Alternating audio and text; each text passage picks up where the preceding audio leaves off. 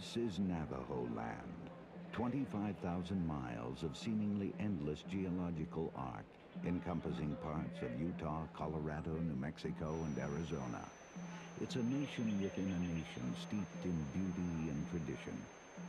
But more and more, the face of the Navajo landscape is changing.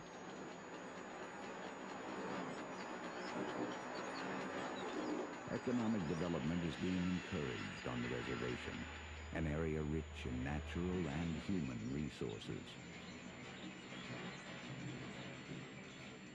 Many of the hogans that still dot the reservation at one time were the primary form of housing. Today, it's in these hogans that the tribal tradition of rug weaving is practiced and passed on from generation to generation. Using the dexterity developed through years of honing this craft, a group of women at the Navajo-owned Henry Hilson Company have sewn some of the blue jumpsuits worn by NASA astronauts. Each suit required 150 separate sewing functions, and nearly all met NASA's rigorous acceptance standards.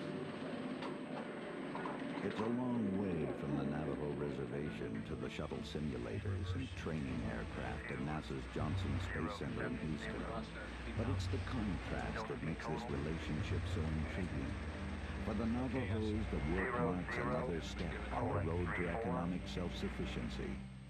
We want people outside the reservation to know that Navajo Nation is saying, come see Navajo. Give us your bottom line. Let us work with you, because Navajo means business, and we like to have businesses for our young people.